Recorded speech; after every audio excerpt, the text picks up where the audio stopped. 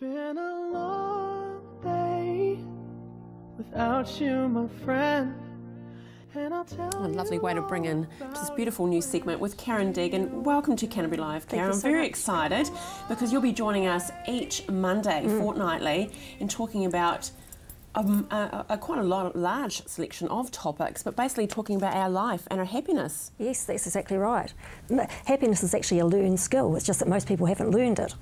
So I'll be talking a bit about that. So tell us exactly, what is a health, happiness and success coach?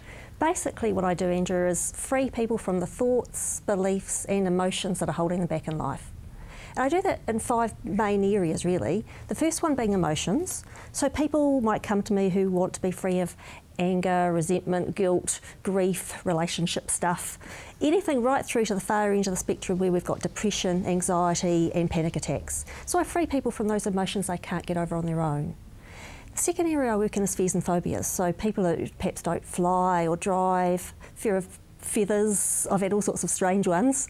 Third area I free people from is addiction. So I'll get people coming to me who want to give up smoking or drinking or gambling, and I count weight loss in there as well, because you know we comfort eat or overeat is kind of a form of addiction. The fourth area I free people from is health. And it's interesting, you know, I'm not medically trained, but the thing is, there's one thing that doctors don't do, and that's address the emotional contributors to people's illnesses. There's a lot of doctors and medical institutions saying that unresolved emotions are a huge contributor to most illnesses. Some doctors are even saying up to 95%. But really the area I specialise in, and this is the area that you and I will talk about a lot as we go forward, is removing the barriers to people's success. Whether it's success in career, finances, relationships, whatever it might be, removing that brick wall that seems to be in the way.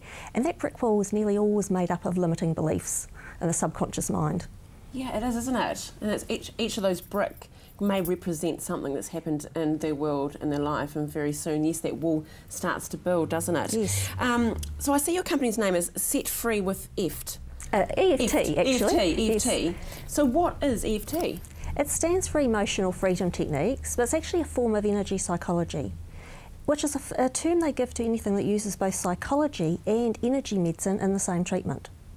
And we'll talk about that a bit more. Basically, you know, psychologists and counsellors, they're not always as successful as they could be because they're working just with the mind. And we're not just a mind. That's why doctors can be less than successful. They're working just with the body. We're not just a body either. When we work with everything together, that's where all the power comes in. And EFT was actually designed by a psychiatrist to bring therapy that would normally take years or months down to hours or minutes.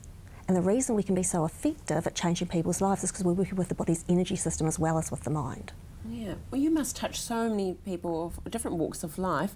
Do you have a story you maybe could share with us about success that has been received from EFT? Andrew, the favourite one I like to tell is, because it was so powerful, was the first ever rape victim I treated. And she was a lady who'd been raped 2 years before she came to see me. But gosh, when she walked in my door, it was just heartbreaking to see the pain on her face. She was obviously reliving that every day. That's the sort of thing you go to counselling for a long time for. I was only with her for an hour and a half, doing EFT, and at the end of that time, she was able to sit there, run through the memory of what happened in full detail in her mind, and feel nothing. She couldn't believe it. She actually said to me, "It's like it happened to someone else."